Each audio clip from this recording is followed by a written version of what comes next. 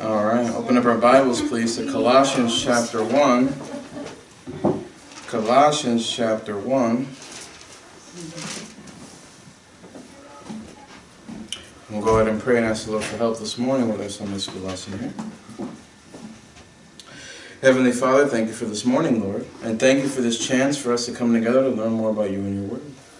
And Father, I just ask that you fill us with the Holy Ghost, you'll be able to illuminate us and teach us with regards to the third mystery of the kingdom of God here, which is Christ in you, the hope of glory. And Father, I give you thanks and praise for all things, especially for the salvation that you gave your Son, our Lord and Savior Jesus Christ. Amen. And this morning we'll continue our studies here with regards to the mysteries of the kingdom of God. And this morning we're going to look at a mystery that results from the two great mysteries being taken together. Okay. And this is why it's very important to understand this mystery specifically, because it will basically affect whether or not you can actually be faithful to Christ in life. Okay. If you don't get this one right, you're going to have a lot of troubles walking with God on earth. Okay. And so we're in Colossians 1. Let's go to verse 21. We'll start there. And the apostle was saying to the Colossian church, today the Church of Jesus Christ is in the age of Laodicea, which is located near Colossae in Greece. So this kind of applies to us more than anyone else, spiritually speaking. But in Colossians 1 verse 21, Paul says, and you, talking to us, that were sometime alienated and enemies in your mind by wicked works, and we were when we were lost in our sins, yet now hath he, that's Jesus, reconciled in the body of his flesh through death. And we saw that that was the mystery of godliness there. God was manifest in the flesh, and part of that was the reality that Jesus Christ died for our sins, according to the scriptures, right? To present you holy and unblameable and unprovable in his sight. And there's Christ in the church. God, Jesus Christ, is trying to make us holy by the washing of the water by the word and through the power of his Spirit, right? Yeah. Notice the colon. Now here's the key now, verse 23. If ye continue in the faith, grounded and settled. So here's something that requires you to make a choice, Christian. You're born again, you're saved, now you got to make the choice to continue in the faith, grounded and settled. And be not moved away from the hope of the gospel. You might say, well, I received the gospel. Yeah, but you can be convinced to move away from the hope of the gospel. That blessed hope is Jesus Christ. It's the great God. He is the hope. You can be moving away from him if you don't decide to continue in the faith, you see. Which ye have heard. Okay. Go to verse 26 now. All that is to say that is connected to verse 26. Even the mystery which hath been hid from ages and from generations, but now is made manifest to his saints, to whom God would make known what is the riches of the glory of this mystery among the Gentiles, which is Christ in you, the hope of glory. Christ is your hope. You can be moved away from him even though you know him personally and you're born again. You have to make the choice to continue in the faith, grounded and settled. See? Verse 28, now notice this. Whom we preach, Paul, and I believe was it also Timotheus. Paul and Timotheus, they both preached about this Jesus, warning every man, so that's part of it. You live for God by preaching that gospel that you heard. But then also, and teaching every man in all wisdom, and that's you growing in grace and knowledge. That we may present every man perfect in Christ Jesus. And that's the mystery, which is Christ in you, the hope of glory. Because now Christ lives in you because of what he did through the mystery of godliness and him making you part of his body, becoming his members, his bone is his flesh. Now he lives in you in some way. And you have to make the choice to grow and allow that hope of glory in you to be manifest to others in your life. That's why the two great mysteries make this one a reality for you right now. This is what's going to affect your walk here today. And so the first question may be, well, how is this even possible? How can God live in me? Okay, good question. Go to Romans 5. Romans chapter 5.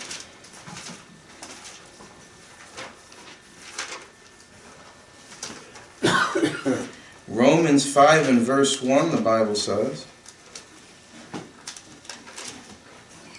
Therefore, being justified by faith, And we saw with the mystery of godliness that the Lord was risen from the dead. He was raised again for our justification, right? So you trusted in Jesus Christ. You trusted in His work at Calvary to save you from your sins.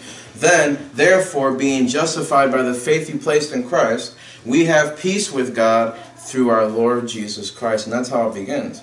You become part of the family of God. You were once His enemy, and now you're one of His children, right?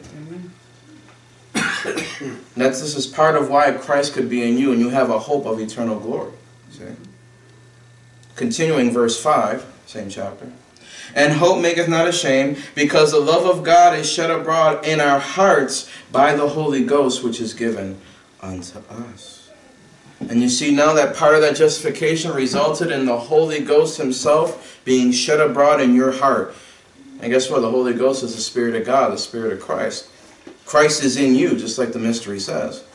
He really is in there. He's in your heart. Okay. And it's for that reason that Romans 8 verse 16 says, the Spirit itself beareth witness with our spirit, that's the Spirit of God with a capital S, bears witness to your spirit with a lowercase s, because He lives in your heart, that we are the children of God. That's how you know you're saved. See? I can't go back to my water baptism or anything like that to find out if I'm saved. Any other physical work I've ever done? I need to have the witness of the Spirit of God in my heart telling me that. It's the same way you know you exist, period. How do you know that you're alive? Well, I think, therefore I am, that kind of stuff. Yeah. It's exactly the same thing with the new birth. When you're born again, you just know. That's why. Okay? Because Christ is in you, and He's testifying that to your spirit through His. So that's the simplicity of it. Let's take it a step up, because the mysteries are usually multifaceted, right? Go to Ephesians 1. Ephesians chapter 1. Now we saw this is how Christ is in you, right? Well, what about that hope of glory? Showing you have something to look forward to in the future. Well, why is that so? In part because of Ephesians 1 verse 12, where the Bible says, that we should be to the praise of His glory. See, this is your future, Christian. You should be part of the glory of God, to His praise. He's working you towards this. He wants to make you holy, unblameable, and reprovable in His sight, like we read in Colossians 1. Mm-hmm. So part of why He put His Spirit in you is to do something with that. Okay? Verse 13. In whom ye also trusted, after that ye heard the word of truth, the gospel of your salvation. So you heard that, right? In whom also after that ye believed, notice, ye were sealed with that Holy Spirit of promise. And there's the Holy Ghost being shed abroad in your heart. He also put a seal there. Okay? Signed, sealed, and delivered. This is why, guess what? Eternal security is true. Like we saw with the mystery of Christ in the church. You're part of His body now. Can't be pulled out of Christ. That would have to basically result in Calvary being reversed. Impossible. Okay? Verse 14. Which is the earnest of our inheritance. So the Spirit of God testifying to your spirit, there is child. This is the earnest. This is God telling you, look, this is a reality. Let me give you something, my Spirit, to make sure you understand and you know what I have working towards for you in the future. Is I'm going to make you the hope. I'm going to make you the praise of my glory. Okay. The earnest of our inheritance until the redemption of the purchased possession, unto the praise of His glory. And other studies, you'll find out that that's talking about your body. The adoption to wit, the redemption of your body. Okay? This is the temple of the Holy Ghost, and God's going to claim it fully in the future. But your inside, your inner man is completely good. Okay? You have eternal life. Now, what is this seal? Go to 2 Timothy 2. Going a little deeper. Most people stop here and say, look, eternal security is true because we're sealed. Well, what's the seal? Okay? Is it like a seal like a Ziploc bag? Is that what it is? Or is it like the seal of a royal king where they could take that clay and they mold it with a stamp and then it dries up and then it holds a letter in? Is that kind of seal? What is it? Okay. Or is it something completely different? I don't know. Well, in 2 Timothy 2 verse 19, Paul says to Timothy, notice now he's talking to Timothy, someone's going to be a preacher. He wants him to understand these deeper truths. Nevertheless, the foundation of God standeth sure, that's Jesus Christ, having this seal, this is the seal of Jesus Christ right here, the seal of the Holy Spirit of promise. It's got two parts. The Lord knoweth them that are his. So when you're born again, when you're saved, God knows that you're his. And this is a comfort. Because if you happen to be getting a little older and you feel like you're not remembering everything the way you used to and all this stuff, guess what? The Lord knows that you're his. Don't worry about it. You don't have to worry about you knowing if you're yours. And even for those that are younger, that are lost in sin and dealing with problems, and they're very carnal, they don't even remember if they're saved or not. God knows that they are. That's the beauty of that seal. The Lord knoweth them that are his. See? He knows you, even if you forget that you know him. But then the second part, and, see that? Separate sentence. So that's to allow, let everyone that nameth the name of Christ depart from iniquity. Now this is the part where you have to make the choice to continue in the faith, ground and settled. You have the capacity, you have the ability through the seal to be able to live the supernatural Christian life. Are you going to depart from iniquity or not? Your choice. Now you should, if you want to be made unto the praise of his glory, but that's up to you. Okay? Christ in you is why he knows that you're his, right? But the hope of glory is what you should be doing when you depart from iniquity, to show other people that God really does live in you. Okay? It's very simple. Okay. Now I think that's interesting, a little deeper here, talking about the iniquity there. Notice that as a Christian you can't really commit sin anymore. You're not a sinner, and there's reasons for that. But in your spirit, which is iniquity, spiritual sin, you can do that. You can get filthy there. Okay. You have to make the choice in your soul to depart from iniquity in the world. Allow your spirit that's now alive and connected to God to start listening to God, is what this means in English. Okay. I need a little help. Now, to go a little deeper now, multifaceted, 1 John 3. 1 John 3. Well, how does this work? Okay, the Holy Ghost is shed abroad in my heart. What exactly is there? Might be the question you might have. Or probably not, but you might have read this verse in 1 John 3 and been very confused. 1 John 3 and verse 9, the Bible says, which means it's true, by the way. The Bible says it. Okay? Whosoever is born of God, just because you don't get it doesn't mean it isn't true. Okay? I think that's very important to understand. Whosoever is born of God doth not commit sin. You're like, wait a minute. I'm born again. I'm born of God. But I sin? How does this work? Okay? For his seed remaineth in him. That's why you have to keep reading. Okay? He's going to explain it to you. And he cannot sin, that's the person who has the seed of God in them, whatever that is, because he is born of God. And for some way and in somehow, we don't really get it, it seems like. Alright, for most people don't. But in some way, we don't commit sin anymore. If you're born again, you don't. Okay? But Manny, you just said that you could commit iniquity and all this. Isn't that sin? Well, yeah, so aren't you contradicting yourself? No. Yeah. You have to know what he's talking about. Okay. What is that seed? Okay. The seed could be the Word of God with a capital W, or the Word of God with a lowercase w. They're both incorruptible. They're both necessary to be born again. And Jesus Christ does live in you, right? Christ in you, the hope of glory. Amen. Because he lives in you, in some way, shape, or form, you can't sin anymore. But in some way, shape, or form, you still do. Okay. Now we know the verse in 2 Corinthians 5 verse 17, right? It talks about if you're in Christ, you're a new creature. All things are passed away. Behold, all things are become new. And we preach it and yet are still in our old bodies. And we're wondering what's going on there. Okay? Well, something changed in you when you got saved. And that changed your spiritual makeup, your composition. And getting into that would take up a whole nother 2-3 studies. Now we're talking about the operation of God that he did without hands, that circumcision he did without hands, all that stuff. But something changed. That's why you're a new creature. You're not the same. You're not just a regular old earthly man from Adam anymore. Okay? You were quickened by the Spirit of Christ. Amen. You changed.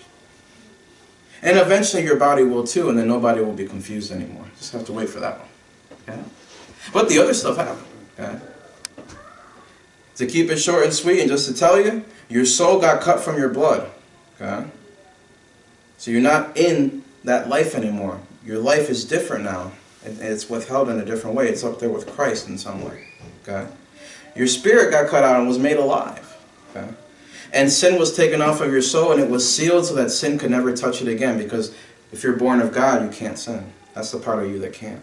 See? And that's how all that fits. And that's why in Revelation 2 verse 17 it talks about a new name being written for every single person. You were made a new creature. God will give you that name in the future. I may or may not be named Manuel in the future. Who knows? Okay? Maybe God decides that's the name He wants me to stick with. Okay? But now God gave it to me, so it's still new. He just happened to agree with my parents. Okay? Great. Praise the Lord. Okay? But He can give you a different name. Kind of like from Saul to Paul. Okay? Kind of like from Abram to Abraham. See? Kind of like from Simon to Cephas or Peter. Same idea. You see it all through the scriptures, don't you? Okay? And so now you know that because Christ is in you, you have a hope of glory that maketh not ashamed, because you're not going to lose your salvation. Because there's a part of you that can't sin anymore, even if you don't understand how that works. But there is a part of you that does. And this gets into why you have to make the choice to continue in the faith, grounded and settled. Because now you're caught up in a battle that starts with you after you get born again. Okay. Now what is this battle? Go to Romans 7. Romans chapter 7. Manny, it sounds like these first three mysteries are tied to basic doctrine of Christianity. Yeah. Because God revealed that mystery to Christians. Imagine if He didn't. We would be really confused. And even though He has, you're probably noticing that most Christians today don't know these three. That's why they, we'll see in a minute what they believe. We'll see that in a minute. But in Romans 7, I want to show you what's right before I show you what's wrong. Romans 7 verse 23. Paul says, "But I see another law in my members, warring against the law of my mind, and bringing me into captivity to the law of sin which is in my members." And his mind is warring with the law that's in his members, that law of sin. And it seems like he has a dichotomy to him. Okay? That law of sin that's working in his members is something that we see in Romans 7 verse 5. Let's take a look. What is that called? Okay. Scripture. "For when we were in the flesh, comma," so that's the definition, "the motion of sins." Wait, I thought flesh was always about the body. Well, not necessarily, as you can see. Notice this. "Which were by the law, did work in our members to bring forth fruit unto death." So the flesh is in your flesh. This is where you get deep. This is why it's always nice to just say that your body's sin and all this. But when you get deeper into it, you find out that there's a spiritual component that's latched to this. And that's why God's got to change this thing. Okay? It's not that bodies are wicked. Obviously not. You're going to get a new one. Okay? Aren't you? We don't want to become Gnostics now. Or at the very least become like, what's his name? Have Augustinian doctrine. I'll just say that. Okay? I want to be like that guy. But you see that there's a law of sin, this spiritual motion of sins that you worked in your members, and it brought forth fruit unto death. And that is still there. And you're warring against it in your mind now, Christian. You got to make a decision to push against that and to instead walk with God. And that's why Paul says in Romans 7 verse 24, okay, "O wretched man that I am, who shall deliver me from the body of this death? I thank God through Jesus Christ our Lord." He has a hope that he's looking forward to. Okay? Something in the future. That's why we're saved by hope, the Bible says. Okay? "So then with the mind I myself serve the law of God," spiritual, "but with the flesh the law of sin. There is therefore now no condemnation to them which are in Christ Jesus, who walk not after the flesh, but after the Spirit." And that last phrase there is not in other Bibles. But in the Word of God, it tells you, if you want to be free of condemnation, you need to make the choice to walk after the Spirit. And there's the battle you have. You have a choice to either walk with God and His Spirit, okay, or walk in accordance with your old man, basically. Verse 2. "For," explaining this further, "for the law of the Spirit of life in Christ Jesus." hath made me free from the law of sin and death. That right there is that second part of the seal. Let every man that nameth the name of the Christ depart from iniquity. Why? Because you have the law of the Spirit of life. You can walk in life. You can live the supernatural Christian life, you see? It's possible. Now, you couldn't do it before, but you're born again. Now you can. Okay? Verse 13. For if ye live after the flesh, ye shall die. Is that physical death? Oh yeah, that's part of it. Okay? But spiritual death is instantly. Okay? You walk after the flesh, you're back. You're back to that old you before you got saved. Okay? And you're dying. Okay? But if ye through the Spirit do mortify the deeds of the body, notice you have to do this through the Spirit. You can't do it in your own power. It's impossible. You have to submit to God. Ye shall live. How many Christians forget that? We're going to find out when we look at these lies here. Most of them do. Okay? Verse 14. For as many as are led by the Spirit of God. Notice, are you led by the Spirit of God? Are you walking after the Spirit? That's what results in you being called the sons of God, like it says there. You're not just children anymore. You've grown up. You've become a son or a daughter of God. See that? You're born again. You're saved. You're a child. You're a little babe or whatever. But you can grow up to be an adult, mature son if you're led by the Spirit of God. Paul, talking to the Ephesian church now, he says in Ephesians 4, verse 22, he puts it another way. And I keep trying to fight myself to not say it, but I already did. Okay? Ephesians 4, verse 22. He says, that ye put off concerning the former conversation the old man. That's how you continue in the faith, grounded and settled. You have to put off that old man. Put off your old self. Put off the flesh, those motion of sins that are trying to work in your members to bring forth fruit unto death. Why? Which is corrupt according to the deceitful lusts. And be renewed in the spirit of your mind. Yeah. Notice lowercase s. That's your spirit. You need to renew that. You need to transform that. Romans 12, verse 2. Be ye transformed by the renewing of your mind, is what it says there. So you can follow the good, acceptable, and perfect will of God. Verse 24. And that ye put on the new man. You need to put on the new man. See, there is a new creature. There is a new man in you that nobody else can see, and they will see one day. But you need to choose to put him on. Okay? Which after God, notice, is created. See, that didn't exist until you got saved. God created that time. In righteousness and true holiness. Why? Because it's the seed of God. It's Jesus Christ made in true holiness. That can't sin anymore. Does that make sense? Christian, you're literally got multiple personality disorder, kind of. Okay? There's two people there. And as most of the preachers back in the day and pastors don't know what to tell you, which one dominates in your life is the one that you feed.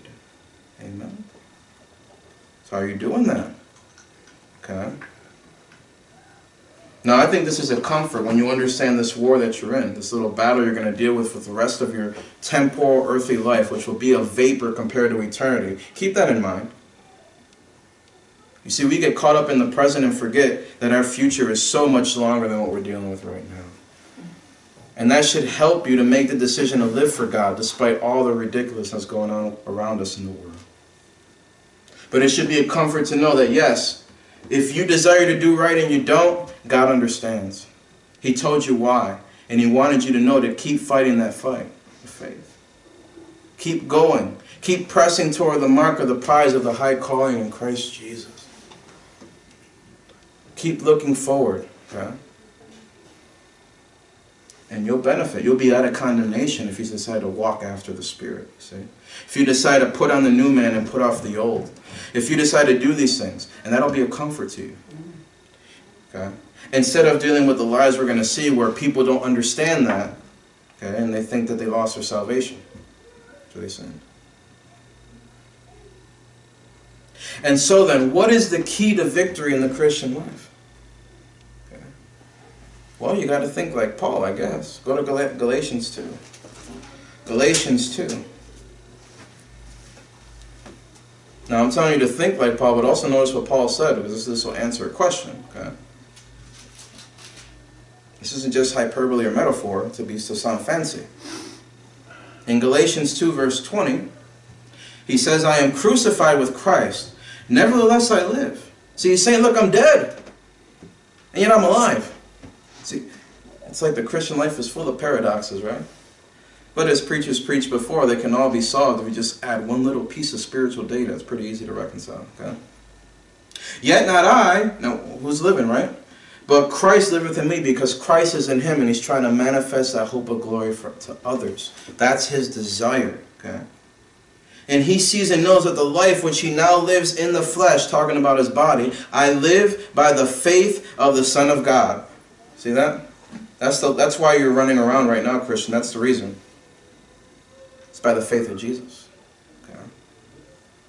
This is also why, if you decide to do wrong for a while, God can just say, well, okay, you're done with your time on earth. Because you're only running on his life. You're not living in the life that was in your flesh, that was in your blood. You're not there anymore, okay? That life of yours is up there, and now you're running by God's faith. Amen. Okay? Right. Which is why you should probably live for God. Okay? People might wonder, wow, this person's older age, you know, it doesn't seem like they took care of themselves. How come they're so blessed and God keeps working with them and all this? Maybe because they made the spiritual choice right here to live for God. Yeah. Maybe God is merciful and able to work with them despite that, despite their mistakes in other areas or whatever. Okay? Stop judging by appearance. Why don't you try to judge righteously according to the Scriptures? Why don't you try that? And once again, Paul says, who loved me and gave himself for me. That's the key. Keep reflecting back to Calvary. Keep recognizing the reality that you need to die daily. And that helps you reflect on the gospel truth. That which you heard, you continue to practice and manifest so you can continue in the faith. Grounded. Grounded by what? Mystery of godliness. Grounded by what? Christ in the church. Christ is in you, right? You're grounded by him, and you're settled because you realize he lived for you and now you want to live for him. Does that make sense? Okay? And once you make the choice to do that, you become what's called a simple saint. Okay? You're not braggart. You're not brash. You don't think you're useless to God either. You recognize that, yes, he gave you eternal security, and you make the simple choice to serve. And you also know that now, okay, the Lord is that Spirit. It's the Lord that's living in you. And where the Spirit of the Lord is, there is liberty. 2 Corinthians 3, verse 17. You have the liberty to live for God here on earth in accordance with the commands he gave in his book. Okay? You can do that. It's possible. That's the key to the victorious Christian life. Okay? That you manifest in the hope of glory after you realize that Christ was in you and you didn't have to worry about other things other than living for him because he died for you. Because he gave you everything. Okay? It really is that simple. And so now that we understand that, we find out that there are many people who are Christians who I believe are saved that don't. Okay? And because of that in the Christian church, there are many lies that are pushed because people are not faithful towards this specific mystery and they get confused about certain things. And usually what results is a disproportionate focus, okay? A false balance that becomes an abomination unto God and unto themselves because they put either more emphasis in Christ than them or they put more emphasis in the hope of glory and not Christ. And focusing on one or the other results in bad doctrine, unbalanced. For example, when Christ in you is the focus, all of a sudden they think they can't sin. Well, didn't you read 1 John 3, verse 9? I was born of God, I can't sin at all. I do whatever I want, I can't sin. See?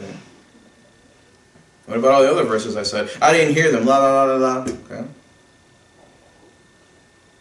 And we have a bunch of churches today that are teaching this idea that they can't sin anymore no matter what they do. It doesn't matter. Okay? I'm born of God. I can't sin. Okay? Now we're going to see in a second here, but they clearly did not read 1 John to completion. They didn't even start at the beginning of the epistle, like most people do when they read a letter. They start from the top and go down. Okay? They didn't do that. But let's go to Romans 6 first. Let's go to Romans 6.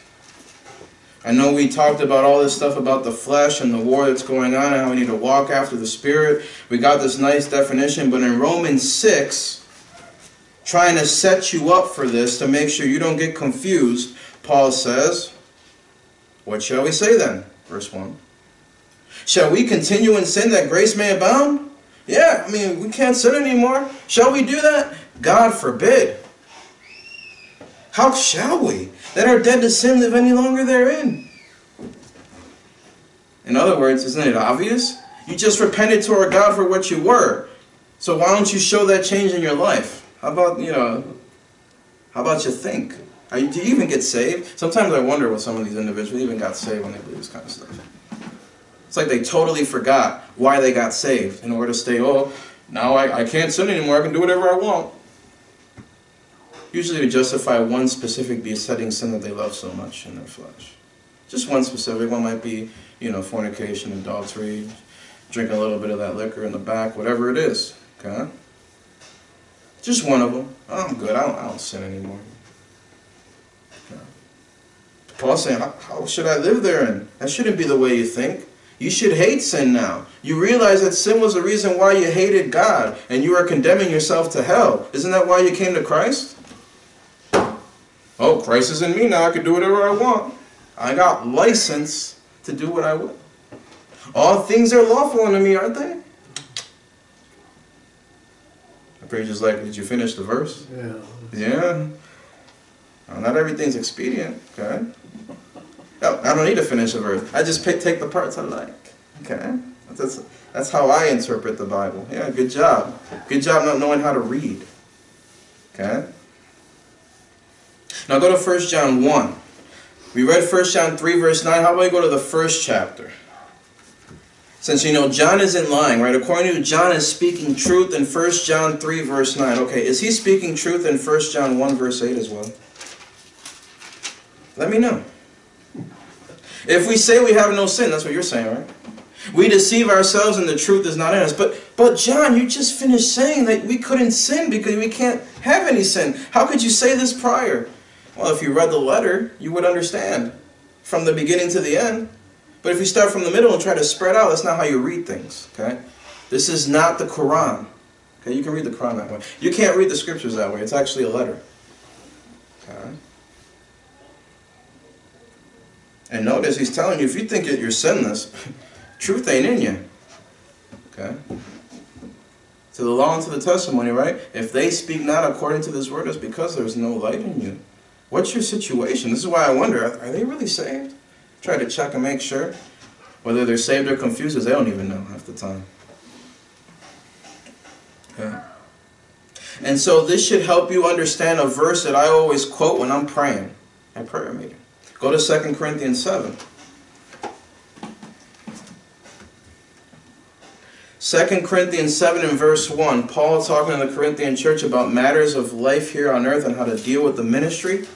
And he says in 2 Corinthians 7 and verse 1, having therefore these promises, dearly beloved, Christ is in you, you have the hope of glory in the future. Notice, let us. See that? Let every man that nameth the name of Christ depart from iniquity. Let us make that decision. Let us cleanse ourselves. How do you do that? With the washing of the water by the word, through the power of the Spirit of the living God. From all filthiness, you'll notice, of the flesh, because your body needs to be cleansed. You need to put that old man off. Okay? That's the filth you get rid of there. And spirit, because your spirit was made alive in the new birth. But you can still make wrong choices to live for the flesh. You serve God in your spirit, Christian. Romans 1 verse 9. Perfecting holiness in the fear of God. And that's why I always quote that. That's my desire. Is that yours?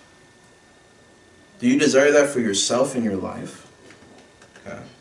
Because if you don't, you're just going to become a sorry saint living in accordance with license. You're one of those sons that maketh God ashamed. Man. You won't want to mention. You're better off not telling people you're saved. Living that way. How dare you? Okay. Most ridiculous testimony I've ever seen in my life. You're exactly why many people who are agnostics and atheists stay that way. Your specific testimony is their excuse to ignore the truth of God. Because they don't see it manifest and working through you. Now I say that because I'm in Indiana, part of the Bible Belt or whatever, and this is what I see. Okay? People in my generation saying, oh no, them Christians, man. They talk all this stuff, they don't live it. And they see me, I'm living it. And they're like, oh, well, you're just the exception. Welcome to Laodicea. You shouldn't be. That's right. See, Colossians pertains to the church today. If people who were saved practiced this specific mystery, we'd have a whole different situation in this day. And don't even get me started about New York. I'm not even going to. Just ask my parents. Woof. Okay? People don't even have a clue if God exists over there. That's a whole nother level. Okay? So you can become a sorry saint who lives in accordance with license, and you do what you want, have it your own way Christianity. Sounds like you got a Burger King up in heaven. Praise the Lord, I guess. Do what you want. Okay? The Lord will fix you in the millennium. Okay? Don't worry about it. Do what you want. Okay? Hopefully God doesn't cut your life short by your decisions. Because you can make all the choices you like, but you can't control the consequences of them. Lost or saved alike. Now, granted, you're not going to hell, praise the Lord. Okay? But you're going to be a bit shamed up there in heaven, too. You're not going to be too happy for a while. If you realize you wasted your 70-some years here in life, you could have gave them to God and been something greater in the millennium and beyond. Or, you focus on the hope of glory part, because it's Christ in you, right? The hope of glory. You focus on that you part. Okay? And then you think, well, I can lose my salvation. You forgot about Christ. Okay? You got caught up in having to put off your old man and put on your new so much that you thought that all of a sudden I can perfect myself by making that decision to cleanse myself from all filthiness of flesh and spirit. I can do it all, and if I don't, Christ will fall out of me. I guess that's what you think. Maybe you don't say it that way. Maybe you have a much more eloquent manner to say it. I know I'm rude of speech. I'm trying to be like Paul, right? I'm being plain. I can sound all fancy and just start speaking another language. That'll really make sure you don't understand me. Okay, my parents would. But the goal is to make sure that I say 5 words that actually click. I don't want to be like that Corinthian church in chapter 14 of 1 Corinthians. Make sure you understand what I'm saying. Okay? And Paul was dealing with this in his time. Go to Galatians 3. Galatians chapter 3. Very important epistle, the book of Galatians. Because the key premise of it is you're kept by God, and that's why you stay saved. It's nothing to do with you. But in Galatians 3 verse 1, Paul says, O foolish Galatians, who hath bewitched you, that ye should not obey the truth, before whose eyes Jesus Christ hath been evidently set forth, crucified among you? This only would I learn of you. Now he's being sarcastic. Here, you come and teach me. This is what I want to learn of you. And you think I'm a mean preacher? Paul was sarcasm incarnate, and the Lord, he puts him to shame. Okay? The Lord was pretty straight up. Okay? Received ye the Spirit by the works of the law or by the hearing of faith? You answer that question. How did you receive him? Oh, by the works of the law. Well, you're lost. These Galatians would have answered the Spirit of, the hearing of faith. That's how they received him. They would answer that right. So then he continues, Are ye so foolish? Having begun in the Spirit, are ye now made perfect by the flesh? Rhetorical question. Clearly the answer is no. And yet for some reason this thought comes up and still exists and permeates even today. People think they're perfected in the flesh, and it's about what they do, and if they don't do right, they'll lose their salvation. Okay? This is why you wonder sometimes, do they realize? Do they even know that they were saved by the hearing of faith? It makes you wonder how much they realize that it's because Christ is in them that they could even live for God in the first place. And so then they come up with, their rigmarole, they got their ordinances and all this, and then they come up to you because you are not an Adventist. Colossians 2 verse 16, how dare you, sir? You got the mark of the beast.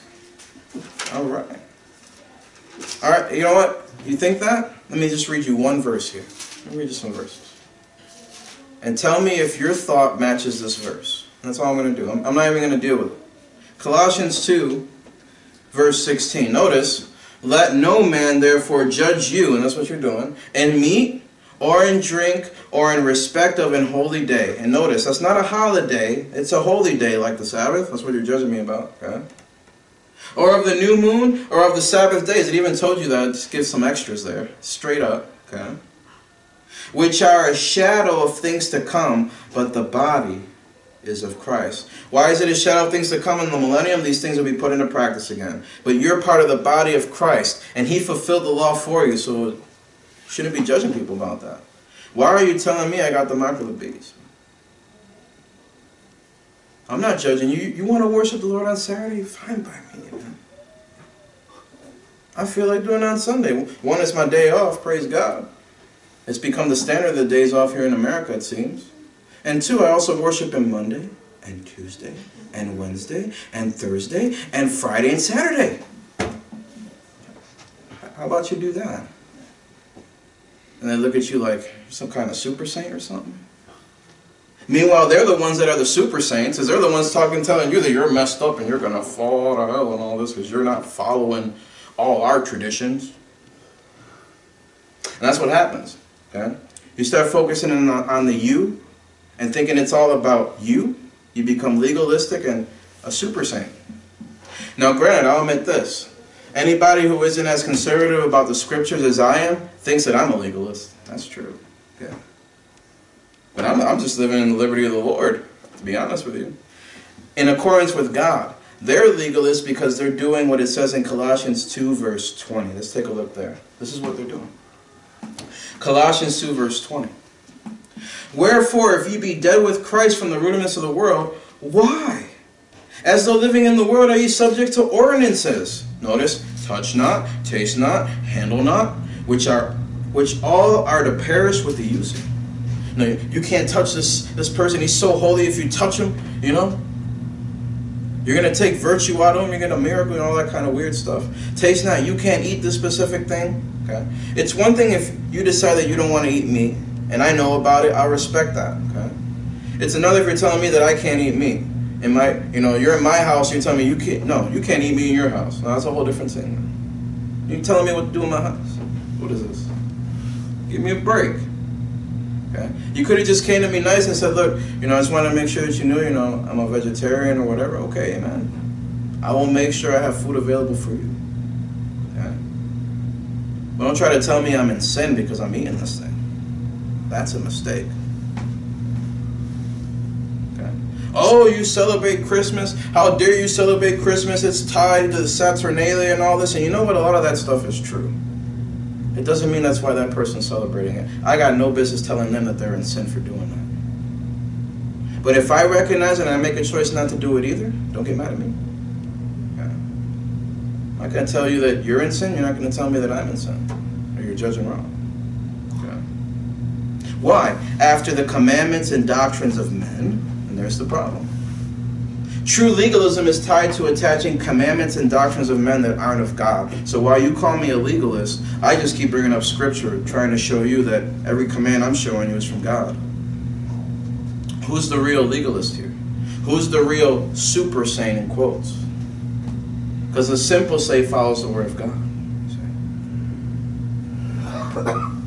And so what ends up happening is they're trusting in their works and all this stuff, and all of a sudden, like I dealt with a brother, I think he's saved, okay, over in Colombia, okay, Montenegro, who he's caught up with the Pentecostalism and all that.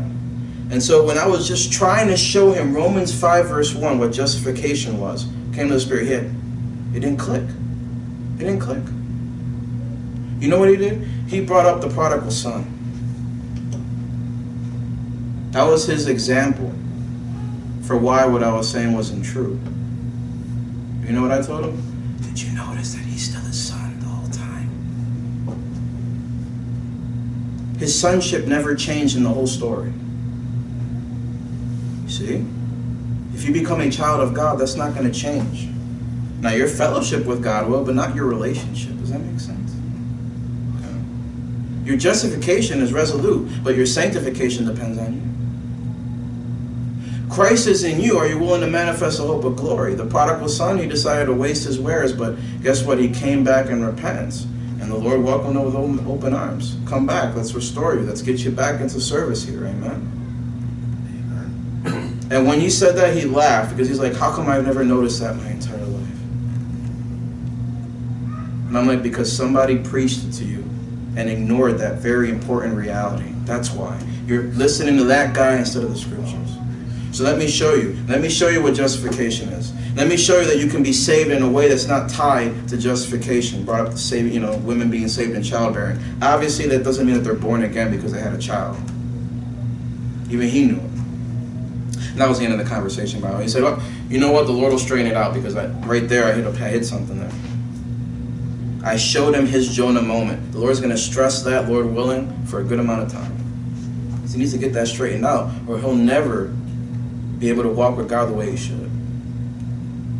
And he looks holy. His family, they dress modestly and everything. They got the whole holiness thing going. And when we all know holiness people, they tend to dress a little better than us independent Baptists sometimes. Yeah? They look the part, man. But he does think he has to maintain his salvation. And he also thinks he has to be water baptized to be saved, which is part of why I was wondering where his situation was. Kind of difficult to deal with him there. Okay? But that's how all this stuff develops. When you're not a steward and you're not faithful to the mysteries of the kingdom of God that God has given us in the church, all these heresies pop out instantly. And so the key is to be a simple saint who's living in the liberty of Christ, understanding that because the Lord lives in you, you want to manifest his glory to others. And that should be your reason for life, just like Paul said in Galatians 2.